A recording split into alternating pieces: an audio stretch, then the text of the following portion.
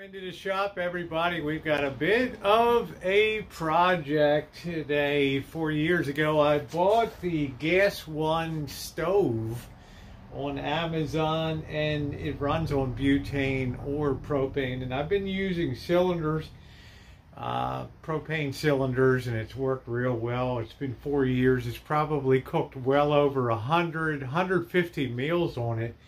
Still holding up pretty good, but it's starting to kind of get a little undependable, and it really needs a thorough cleaning.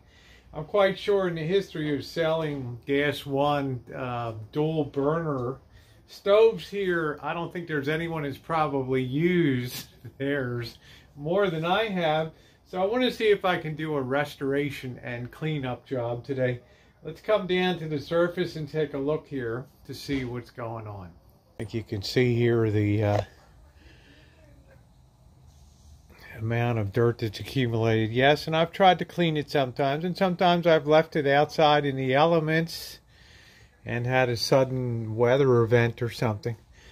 But, you know, the sparkers are starting to malfunction a little bit, and just the whole thing just needs a good cleaning. Some of the connectors need to be cleaned out down here. The whole thing just needs a reworking and needs some lubrication down in this particular area, you know, like cut-off valves and things like that. So that's what we're going to try to do. So we're going to try to strip it down a little bit.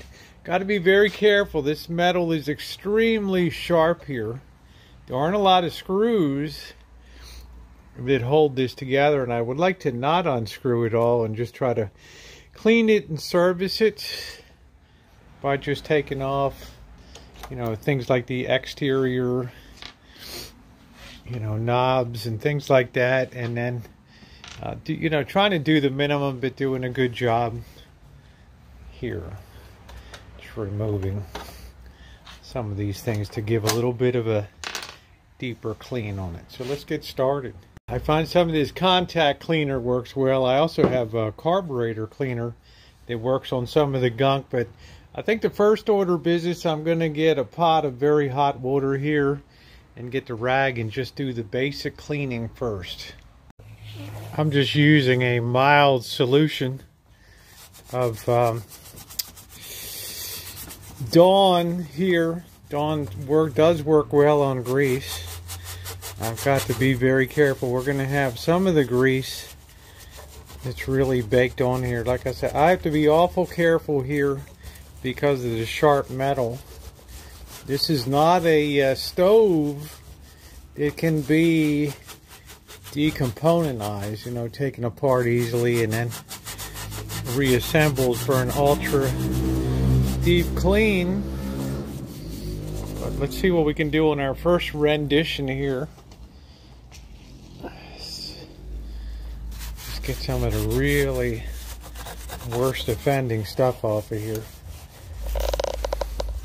Paint and finish is still in good shape, but it's definitely taken a beating. But there's no reason that we can't restore this to its original glory. And what the heck, get 4 more years of good use out of it at least.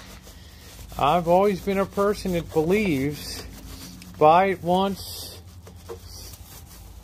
fix it up, repair it, and do without, right? If it goes belly up, that's it. Not a person that goes and replaces stuff just because it's got a little age on it.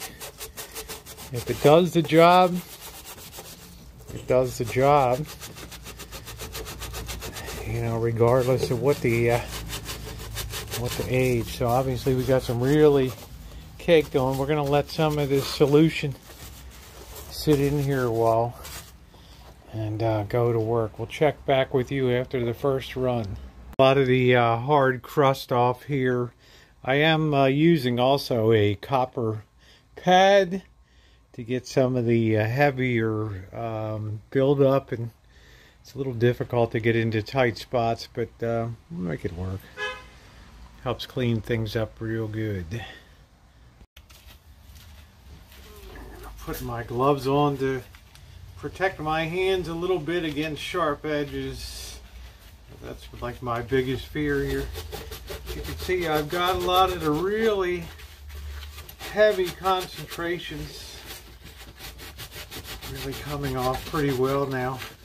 It's taking a lot of elbow grease to work through that really terrible buildup that gets burned. Not burned in, but it gets baked in. Just like on the stove. You know, and I don't want to use things like Easy Off. That's like a little bit too caustic for me. But it's working well. To come in with the bronze wool here, the bronze pad.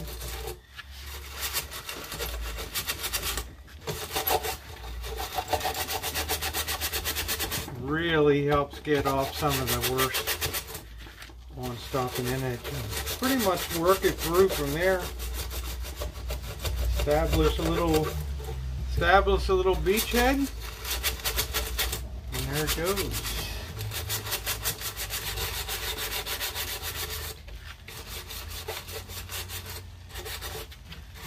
That's already starting to look a lot better. Yeah.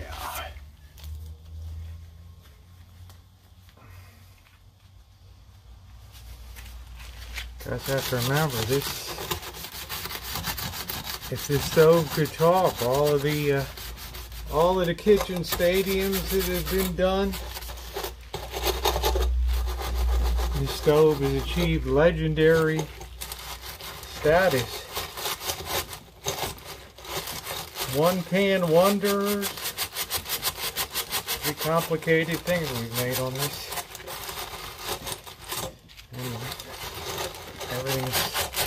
Everything's turned out pretty good. I think that's the good news. So we'll call it the lucky stove, right?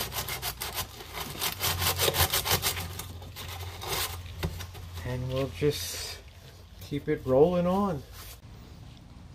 Made a lot of progress since the last update. I'm in now, you know, I've done a lot of the surface cleaning. I'm in cleaning the wings here and the storage bays for the hoses. Trying to get that as clean. I got some parts that are going to need to be lubricated here. But I'm moving into the deep cleaning mode for super clean. It's looking good. Hour and a half later, the job is done. I know you're excited to see what the final product looks like. I think it amazed me myself.